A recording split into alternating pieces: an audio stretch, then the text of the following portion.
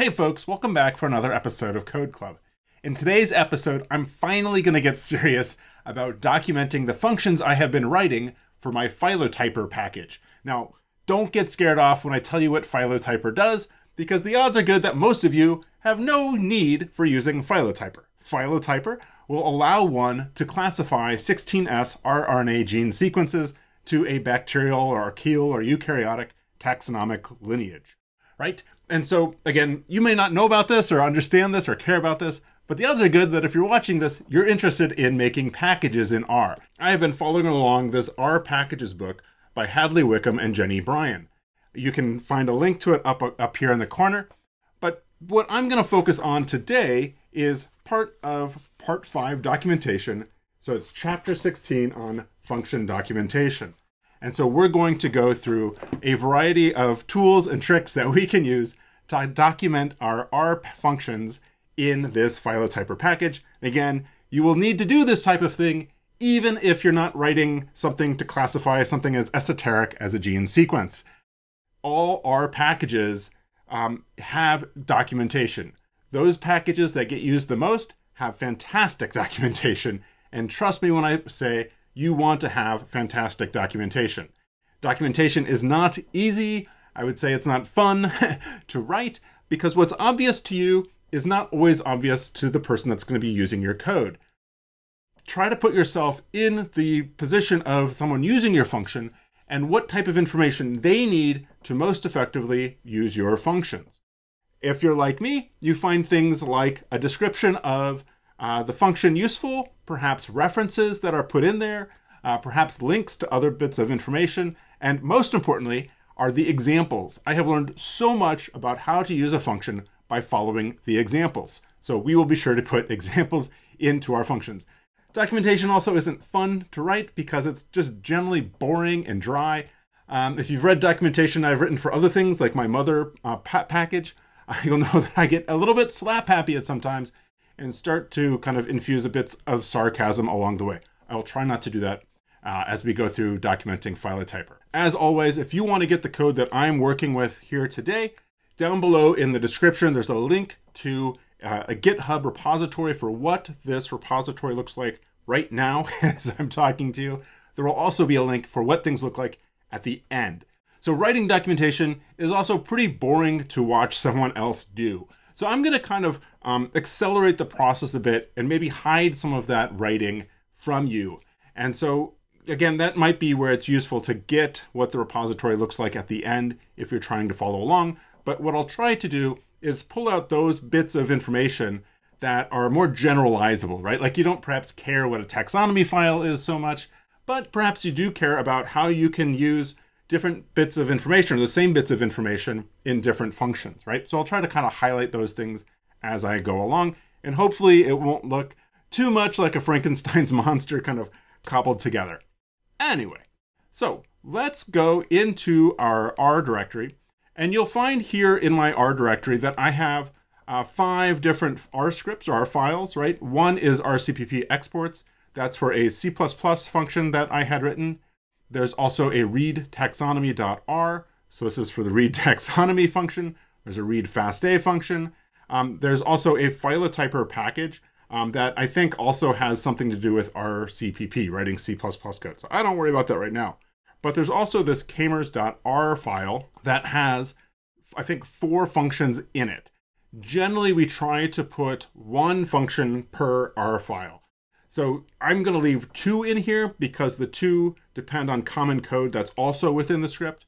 But if you come down in here, you'll find that I have a couple of functions in here. Where are they? So they would be like filter taxonomy and print taxonomy that don't depend on anything else in kamers.r. So I'm going to pull those out into a separate file. So that's one layer of documentation, right? So that we know that if I'm looking for a function like filter taxonomy, that the first place I might look is filter taxonomy.r.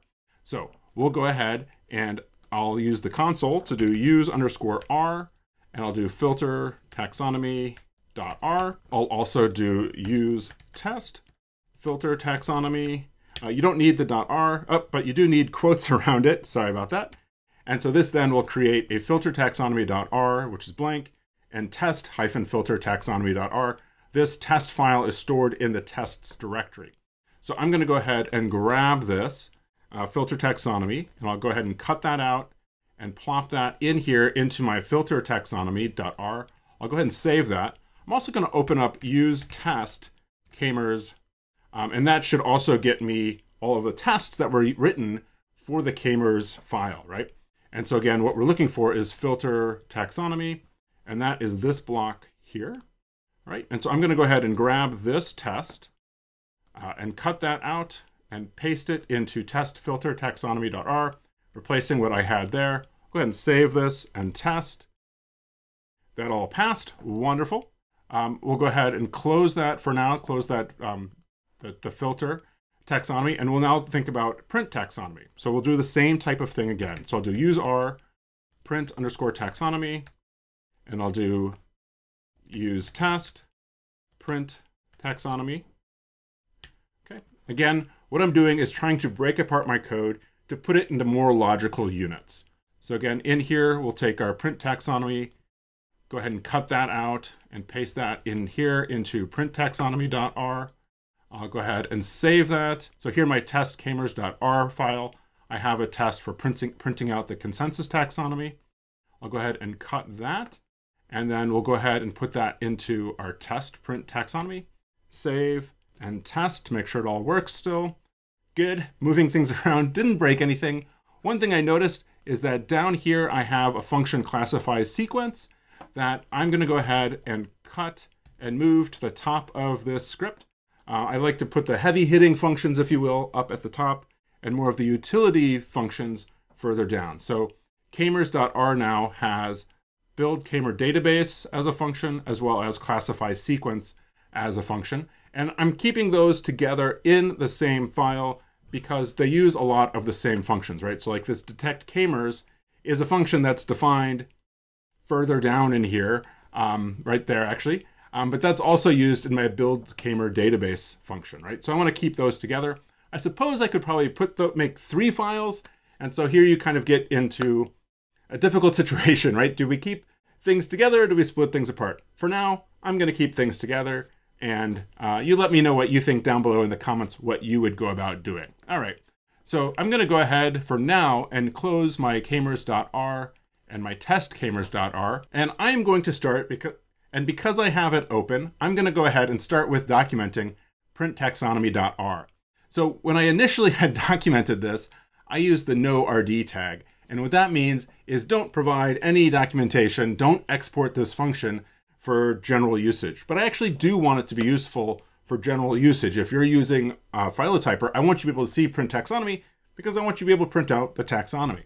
So I'm going to go ahead and remove that tag. This tag, again, with the pound and the apostrophe, is a Roxygen tag. And so we're going to be using a lot of Roxygen as we go through here today to document our functions. So to create what's called a skeleton, or kind of the framework for our documentation, in RStudio, if I keep my cursor within the body of the function, I can come up here to code and then do insert Roxygen skeleton.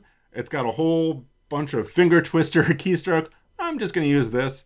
And here you go. It pops up with a framework or a skeleton of what the documentation should look like. You'll notice here that there are 2 parameters for consensus and levels. These are the arguments that I already have in here.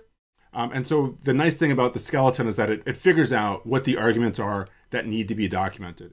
The other thing that it has in here is an export. I'm going to actually move this to the end because I'm going to want to have examples at the end and then follow that with export. And I want it to be easy to see the export so that I can see that it's actually getting exported from the package. The other thing we'll change is this return to make it returns, right? And so if you look at the documentation for @return, it says superseded in favor of @returns. So we'll go ahead and add in that @returns. It also then has a title. I'm going to go ahead and save this. And then let's go ahead and document. And we see we get a whole bunch of error messages, which is fine. And then to get the help, we can do $print taxonomy. This will then open up the help page such as it is currently, right? And so we can see then that it's got a title, that's title, right? That's that there. And then it's got a param consensus and param n levels. For whatever reason, it's only showing the n levels. It's not showing the consensus.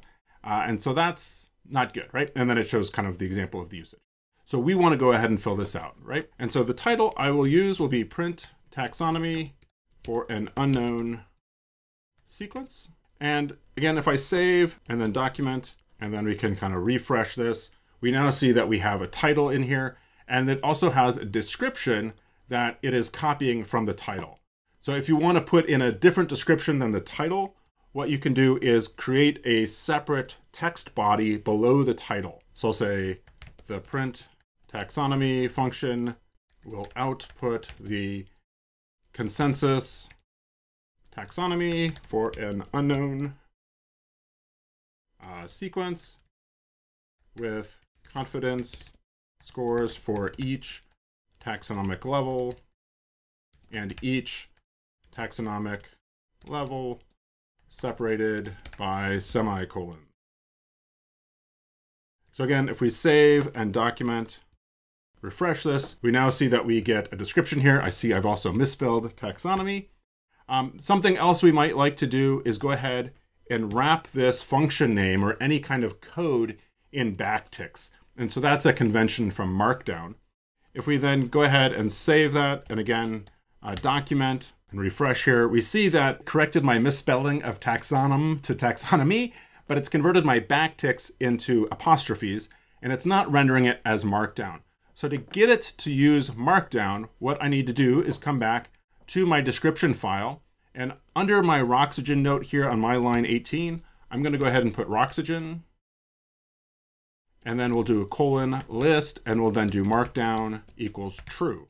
And so I think that should do the trick to tell Roxygen to convert Markdown into Markdown, okay? And so now we go ahead and document that, and we come back to our help and refresh here. And so now we see that print taxonomy is in a monospace font. That is the convention that we use for representing code. And so anywhere that we incorporate Markdown, Roxygen now will convert that into the proper format. And so it'll make things look a bit more attractive. So now we want to think about our parameters. And so again, by default, it'll put @param and then the argument name. So it knows the argument names.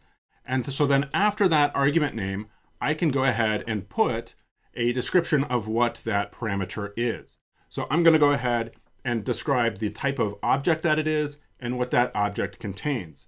So I'll say a list object that contains 2 slots,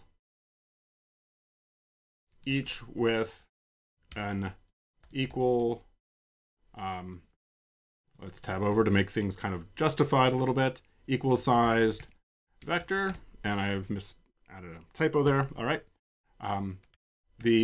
Let's see, what are the different slots? So we have taxonomy and confidence. Okay. So the taxonomy vector contains the classification. All right. At each taxonomic level. All right. And so again, we can put taxonomy in backticks, and the confidence vector contains the fraction of bootstraps that had the specified classification. So I've purposely written this off the right side of the screen to show something that's kind of cool about the tools, is that I could go through and kind of wherever I have this vertical line on my screen and hit enter. Alternatively, what is a bit easier to do is to highlight those lines and then go to code and then reflow comment. And so then this will automatically reflow the comment for me, making things a lot easier to work with, okay? And so that's a nice description for my consensus argument. If nothing else, it's a good first draft, right? All right, so now we have n levels, and I'm gonna go ahead and put this kind of justified again with consensus, and I'll say an integer that indicates the number of taxonomic levels to expect for each sequence. So I'll say default equals 6. And yeah, that'll be good. And so again, we can get Roxygen or get RStudio to reflow this for us. And again, I kind of like having things justified like that. All right. And so again, we can save this and we can document. The book really recommends updating, document, and updating our view of the documentation frequently to get a sense of how things look. And so this is looking pretty good so far, right? And so now what does it return, right? Returns a character string indicating the classification at each taxonomic level with the corresponding confidence in parentheses.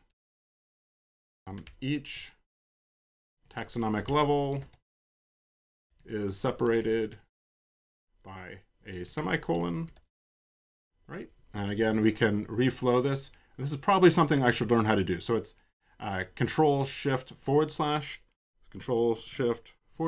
So now we turn to the examples field. So CRAN expects to see examples for each of your functions. There's kind of ways around that, but more and more my understanding is that CRAN has been kind of checking out what people are doing to make sure people are providing examples. Again, examples are really critical to helping your user understand how to use your function. I'm going to grab my examples from my test code. So again, this is another wonderful reason to have tests, because we can use those tests to get back example code that we can use. So I'm going to go ahead and copy these lines 4 through 10, and I'll plop them in here in examples.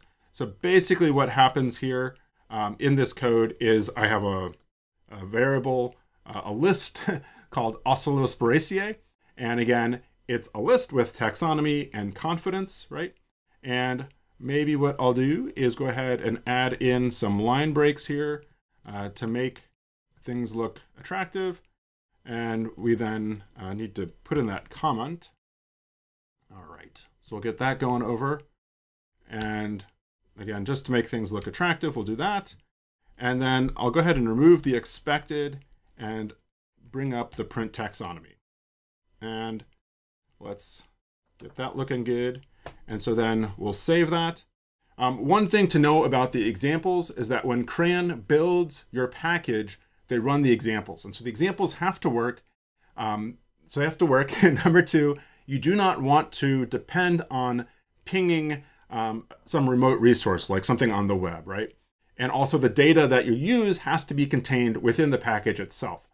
And so that's why I'm not using something big like the train set that we've been using to develop our vignette, our article, right? And so that's another reason to use these tests, because I know the tests work and they're going to execute pretty quickly.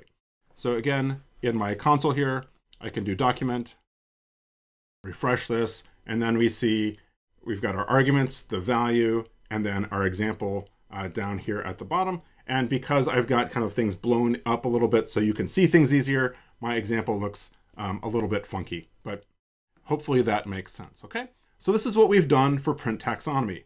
Great, that's one function out of the way. I'm now going to turn to the filter taxonomy. So we'll do use our filter taxonomy, and I'll also go ahead and grab use test filter taxonomy, and I need my quotes around that, but not too many quotes. All right, so now we have those two files open. And again, I'm going to do largely the same thing that I did with print taxonomy, putting my cursor inside the body of the function, going to code, inserting Roxygen skeleton, boom, there it is. And then my title will be filter taxonomy. And then I'm going to have a description, and then I'll say the filter taxonomy function will filter a consensus taxonomy to remove any taxonomic levels where the confidence score is below a minimum or min confidence. Okay, good. We've got our nice markdown there, and then we've got our classification, our min confidence. So something that occurs to me that in print taxonomy, I used consensus, and in filter taxonomy, I've got classification. And classification is basically the same thing, except it's been, it's going to get filtered, right? And so I could imagine using print taxonomy on something that hasn't been filtered, right? And so I'd like to use the same argument name in both of my functions. So I'm going to go ahead and filter taxonomy and change classification into consensus to match what I have in print taxonomy. Kind of like that name as an argument better anyway. So I'm going to go ahead and change classification to consensus. Let's see if it actually works the way I've done it here. I'll go ahead and test that. And it passes. Wonderful. Cool. All right. That's a relief that that passes. And so again, the benefit here is that we've got a common consensus, a common argument name between print taxonomy and filter taxonomy. So I'd rather not have to rewrite the parameter definition for consensus since I already have it here in print taxonomy. I'd rather only have to update it in one place. So what I can do is instead of param, I can do inherit, is it params? Yeah, inherit params from print underscore taxonomy. Okay, so let's go ahead and save this. And I'll go ahead and do a document, and then we'll do filter taxonomy. All right, and so now if we look at here, we see that we've got consensus, and it's brought over the text that was used in print taxonomy over here into the help for filter taxonomy. So that's cool, right? So again, the benefit here is that I've got this text that is perhaps going to get updated over and over as I kind of go through the development of this package. All right, so now I need to define the min confidence parameter. And so I'll say the minimum fraction of bootstrap replicates that had, let's see, justify this, the same classification.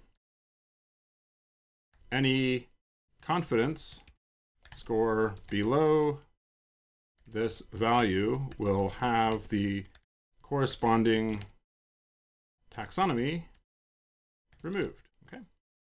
All right. And so then we're going to return a list. So a list object containing two equally sized vectors that are filtered to remove low confidence taxonomies. So we'll say one vector, and what's one vector? Taxonomy, and the other is confidence. So we'll say taxonomy, let's say contains the taxonomy at each taxonomic level, and the other vector, I'll put commas here, and we'll say confidence contains the confidence score for that taxonomy. Okay, and there is a little bit of overlap, I would say, here between this and probably what we're going to have for a consensus. But I think the thing that I'll add here is that there will be no taxonomies or confidence scores below min confidence. Okay. And so we'll go ahead and let's go ahead and move export down below examples. And then for examples, we'll grab that from our test. And I'll go ahead and grab some of this code and then clean it up a bit. And we'll kind of justify everything under the @ sign, right? All right. And let's tab this all over. Let's see, there's that. And our confidence goes there. Okay. All right. And so then the code that we're running is this filter taxonomy. Good. So that should work. And then we're going to export this as I said. So let's go ahead and document on this. And then we'll go ahead and do question mark filter taxonomy. that we again have our title, the description, the usage, the arguments, the value, and the examples that anybody could run to see how to use filter taxonomy. Very good. All right, so now that's filter taxonomy. We've got 2 of our 6 functions out of the way. Wonderful. All right, so let's come back to our files to remind ourselves of what else we need to document. So we have done print taxonomy and filter taxonomy. And so now we can think about our read FASTA and our read taxonomy. I'll go ahead now to our read FASTA.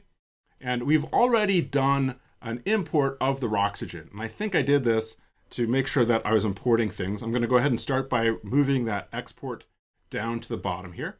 So a lot of this is going to be duplication of what we've seen in the 2 previous functions we've worked on. So I'm going to go ahead and wave my magic wand and fill in this information. So this was me waving my magic wand. One thing that I'd like to point out is that the book, the R Packages book, Jenny Bryan and Hadley Wickham make a good point of emphasizing to look at what other people do for their documentation.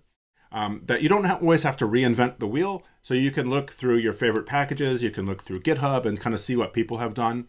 What I did was I borrowed some text from the read_tsv function from the read R package to kind of articulate a little bit what I was trying to get at here, right? And I updated this a little bit to modify that we're containing DNA sequences in the standard FASTA format. I point out there's no checks to determine whether the DNA or the data are DNA or amino acid sequences. Perhaps that's an indication we should think about testing for that and perhaps testing for that for our audience. But for now, I'm going to roll with this. I also indicate the different return value as well as my examples. Okay, so I'm going to go ahead and run document on this to see what this looks like. And then we'll go ahead and then do read FASTA. And let's see what this looks like. And so what I'm noticing is that it is using Markdown for my file argument here, right? And so what I did was to tab over or space over from the file argument and then to kind of justify both blocks of text with that, right? And so then if you've got like, I think it's 2 or 4 spaces for a block, it's going to put that as if it's code, right? And so what we could do instead is go ahead and put these as their own lines. Let's see, their own, to right justify them, right? And then if we put a line break in between them, we can then go ahead and reflow the comment. And so now we have 2 paragraphs and it's below the param file line. So if I go ahead and save that and then do document, now we see that it's much nicer formatted, okay? One other thing we can do is that we see that there's these different fields in here, right? There's the description, the usage, arguments, value, examples, right? You can also put in notes, right? And so what I'm gonna put in here then is a note. So I'll do @note. And so it says you can add an optional note, now generally superseded using a level 1 markdown heading. Not totally sure what that means about the now generally superseded part.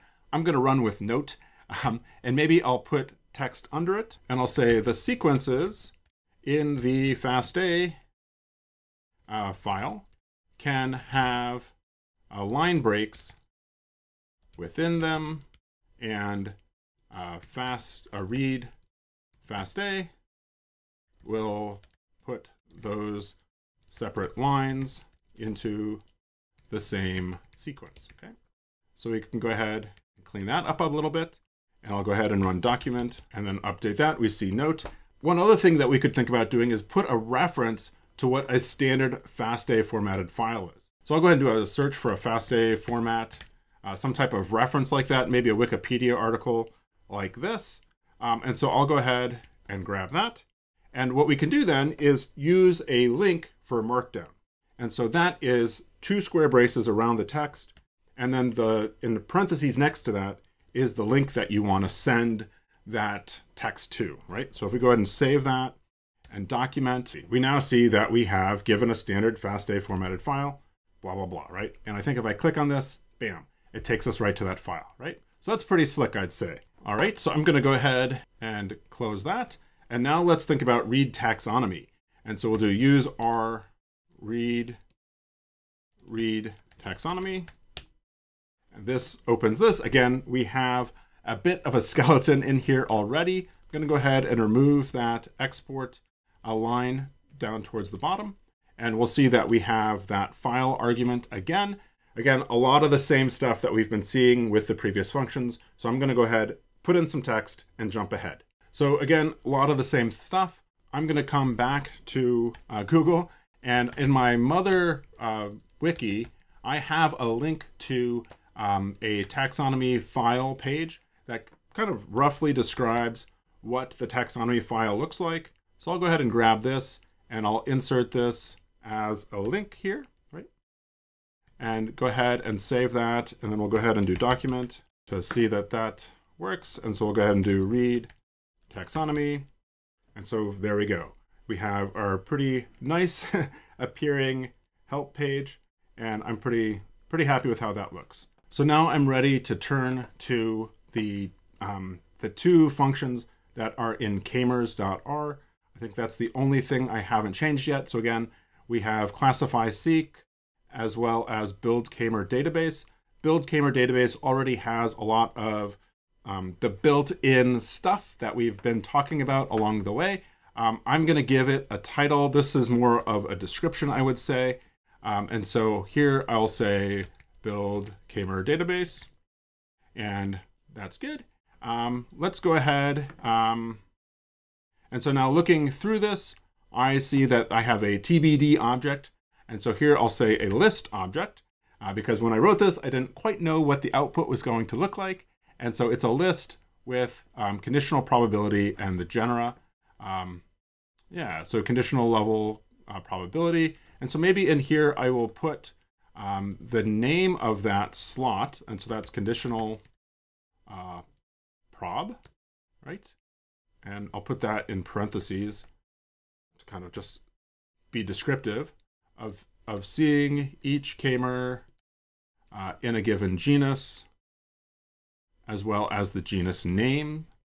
All right, and so then the genus names is getting stored in the genera slot. Okay, cool. And I think that all looks good. And I need an example, right? And so let's go ahead and add that. And we'll do at examples. It's examples with an S at the end. And here for my example code, I'm going to go and do use test with k-mers. And again, that needs to be in quotes. And I made the mistake of putting a question mark before that. I've been doing that. All right. And so then this again, that we're working on is the build k-mer database function. And so I've got this here. So I'll go ahead and grab these 5 lines of code, plop that in here, remove those leading spaces, and let's get this cleaned up. And there we go. Cool. And we can remove some of these lines, I think. So let's go ahead and do that. Save, and then document, and then build k-mer database and see what this looks like. I think one thing that I will put in here is a reference. And so sometimes when you're using an algorithm or a method that is based on something in the scientific literature, it's helpful to put a reference to where you're getting this from. And so we'll do references. And then again, below that, I will put in blocks indicating the references, kind of like in bibliometric format. And so here I will go ahead to PubMed, and I will look for naive Bayesian classifier. And here we go. Naive Bayesian classifier, that's the paper that we're working off of here.